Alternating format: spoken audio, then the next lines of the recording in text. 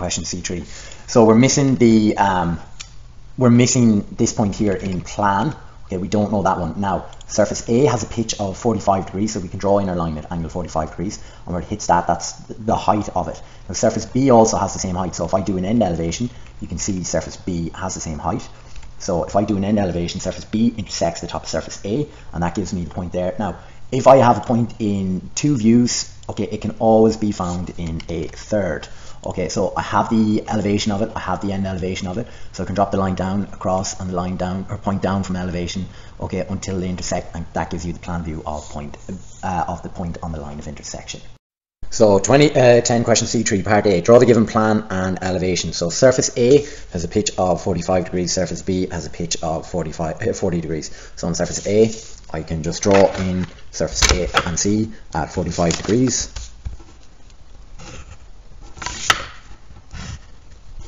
Okay, drop these points down for plan. Okay, now I don't know where surface B is in plan. An end elevation will provide me with that answer, because in end elevation surface B will appear as an edge. Okay, so I'm going to bring my points across here. Some teachers do an elevation or an auxiliary elevation. The reason I do get students to do an end elevation here is because they often forget that height there that surface B starts from.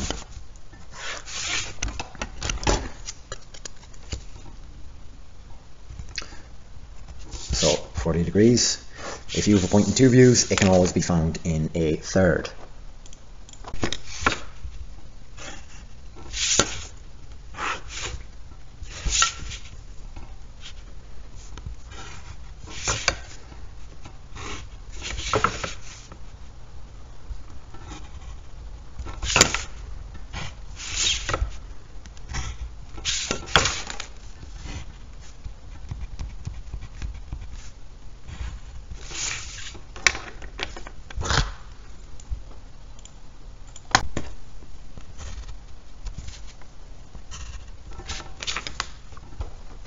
By the way, I forgot to say, heights, everything divide by 5. So that's the plan and elevation complete. So in order to see the dihedral angle between surface A and surface B, we need to look along the line of intersection and see that as a point. Now in 3D you can skip seeing this as a true length, but you cannot skip that on a drawing sheet. It has to be looking along the true length. So when you look along the true length of the line and it appears as a point, you get surface A appearing as an edge, you get surface B appearing as an edge, and you get the dihedral angle between the two surfaces.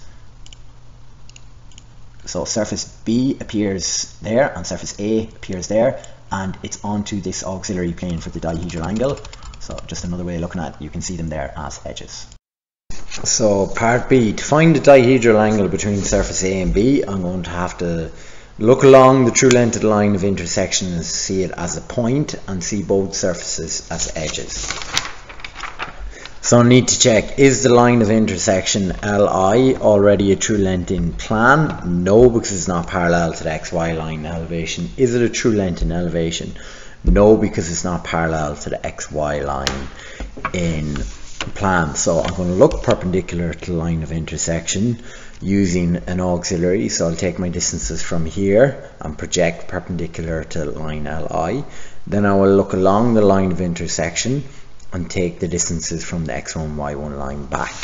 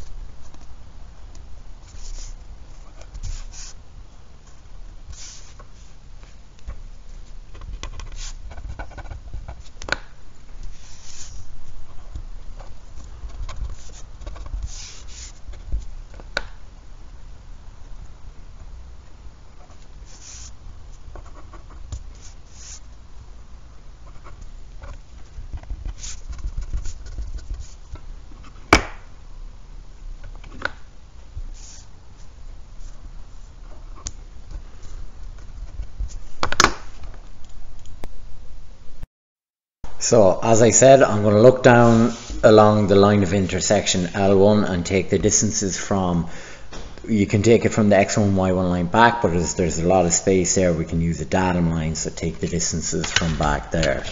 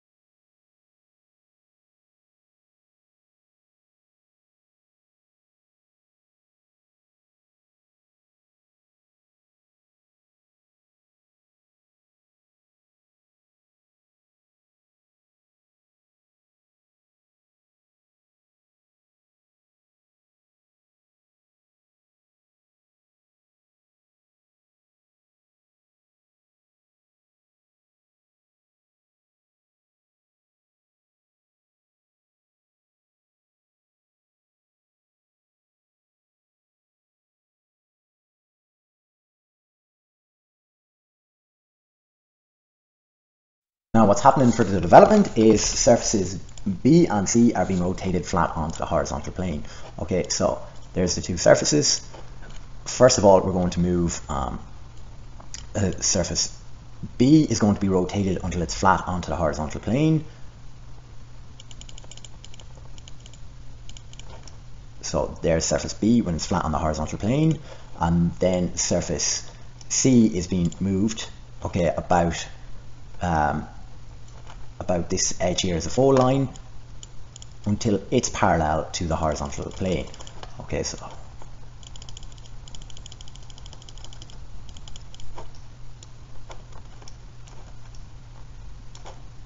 maybe a few degrees more.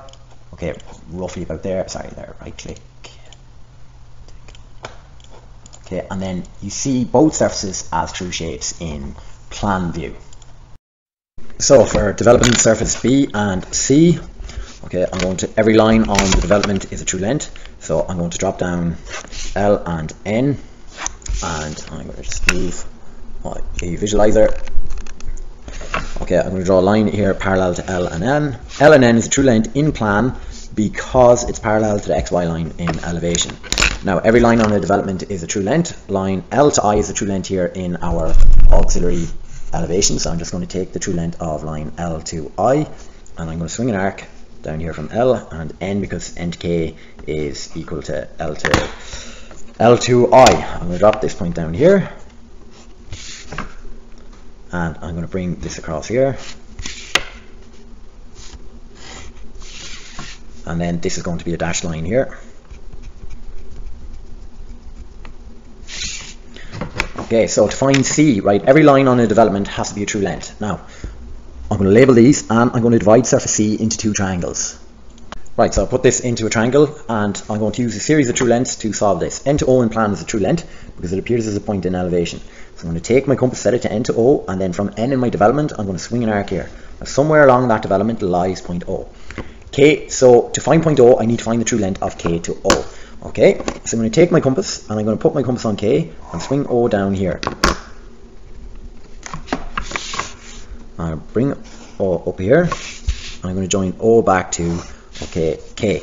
Right, so this is the true length of K to O because it's parallel to the XY line in plan, so it's the true length in elevation. Now, I'm going to take my compass here, set it to the true length of K to O, lift, mark it here, and here's point O.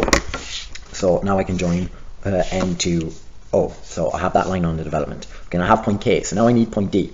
Right, K to D appears as a point in elevation. So, or K to P rather. Sorry, K to P appears as a point in elevation. So it's a true length in plan.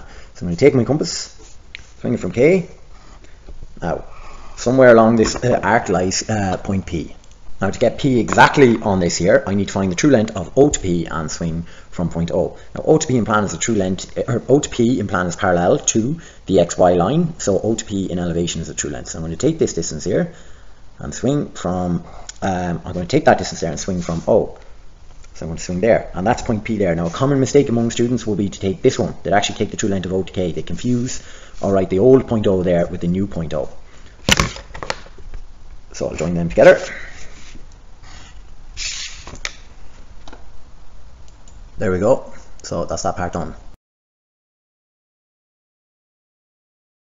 So this is a short video on the development here. So we have surface D here in yellow, and we're going to develop that surface. So here's a partial flatten, okay, about to take place of it. I think it's hidden there. So that's just a partial amount of it, right? So what's happening is, okay, this curved surface here is being folded out onto a plane. So that's a partial one being done. Oh Jesus, there we go, right there. Now, then here's the drone development. Okay, so the curve is divided up into 60-30. So this one and this one is divided up into 60-30, and you step it along this line. And here's the development here. Okay, so all this curved surface, this one and this one is folded out flat. So the bottom one is representing, okay, what's on the left area, and the right area down here. Okay, and then this large area in here is representing this one, the top half. Now, in 3D, that's vertical lap plane. So what's happening on our sheet is that will be drawn flat onto, or it will be drawn parallel to a horizontal plane. Okay, so you can see that's it there, and move copy body that again,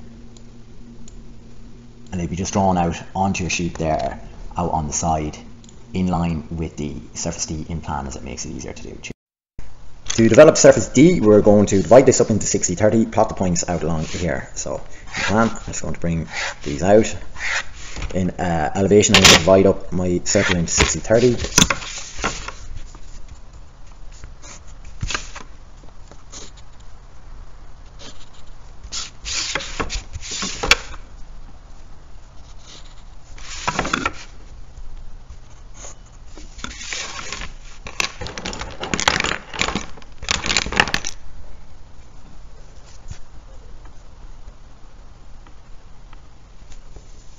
So you can start wherever you want.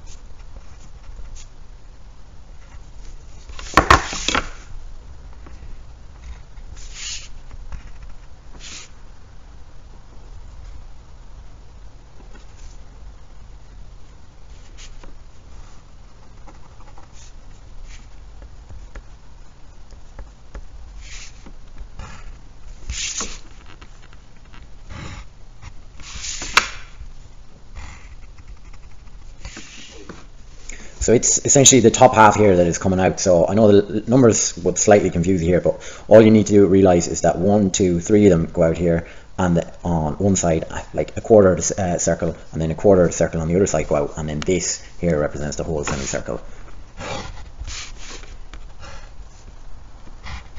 So that's part C, part 2 done.